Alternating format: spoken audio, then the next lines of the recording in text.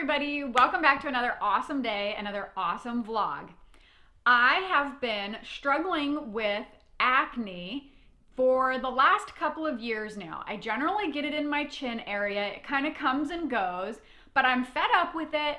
I finally went to Bill the other day and said, I have to figure out what I can do differently that may help get rid of this acne and keep it away for good. So as soon as I went to Bill, he said, let's go online, let's see what we can find. And that's exactly what we did. So I'm gonna share with you the things that I've found that I'm gonna try, and then I'll let you know in a couple of weeks, maybe a couple of months, how it's going. Let's get started. The first thing that I learned is that you need a product with benzoyl peroxide. I'm going back to the standard Clearasil. It has 10% benzoyl peroxide in it. The only problem with benzoyl peroxide is, first of all, it bleaches your clothes, towels, things like that. So you have to be very careful with it. Secondly, no Versace. No Versace. Where you're wearing Clearasil. None. And it really dries out your skin. So you have to be very careful when you're first starting to use this. You should only use it one time a day. Allow your skin to start getting used to it. And then if you need it a little more often, you can use it 2 to 3 times a day. So I'm only using it at night right now, one time a day until my skin gets used to it.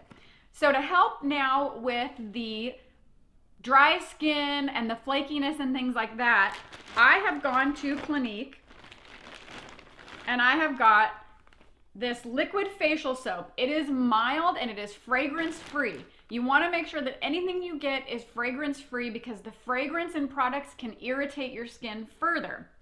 I like this one because it's really, really gentle, removes my makeup well, and that's the other thing. You have to make sure you wash morning and night. Nighttime especially, to remove all of your makeup so that you don't have any makeup left on your skin, but you don't want to overwash. So 2 times a day is plenty. Then I bought the Clinique Moisture Surge. It's 72-hour auto-replenishing hydrator. But the thing that's great about this is it's water-based and it's fragrance-free, both of which are great for your skin and will help to not clog your pores. All of these have been tested and they're made very carefully so that they won't clog your pores, because that's the other thing you want to make sure. Anything you're putting on your skin right now does not clog pores. I also bought new makeup. I went and bought this at Clinique as well. And I bought it's called Even Better Makeup Broad Spectrum, evens and corrects. I wanted a full coverage makeup because I wanted it to help cover up some of my blemishes while I'm still going through the healing process. But I also wanted something that isn't going to make my acne worse, because that's one of the things that I've found. I switch my products around a lot because I love makeup and I like to try new things. So I try different types of makeup all the time, and I actually think that has been a problem as well. Not cleaning my skin properly, and then also using makeup that clogs pores. This makeup will not clog pores. I bought Beyond Perfecting Powder Foundation and Concealer in one. This is a powder that I will put on after my foundation. Same thing. Won't clog pores, is much better for your skin, but it's also a full coverage product. One of the things that I just learned in my research, though, that really I think may have contributed to some of my skin problems, is I use a washcloth over and over again. I get up in the morning, I take a shower, wash my face in the shower, hang my washcloth to dry, use it again that night. The next morning, I use it over and over again. I have found that, or learned that washcloths hanging like that, they hold bacteria. And you don't want any bacteria near your skin when you're trying to clear up your acne, because when bacteria gets on your skin, it can create acne, which then can turn into infections, and that's where you have a problem.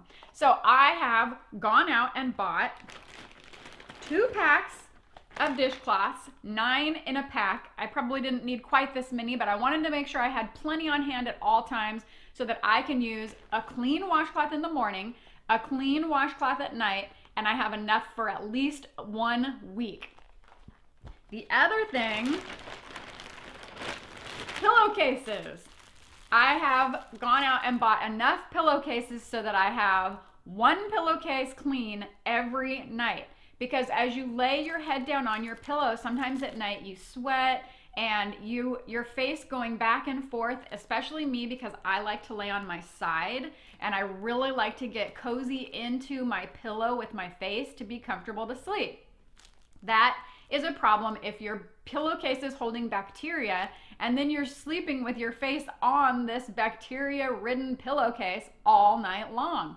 Generally, we wash our sheets. Bill washes our sheets usually at least once a week, which is wonderful. But for me, that's not enough. So I'm going to have a clean pillowcase every day.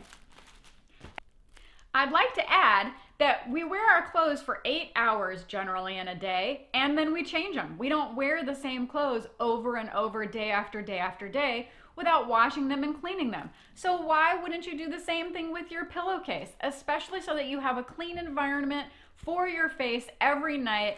A clean pillowcase will do that, just like you do with your clothes. It's easy. And the last thing, as far as putting on my makeup is concerned, I've gone out and bought a bunch of new wedges.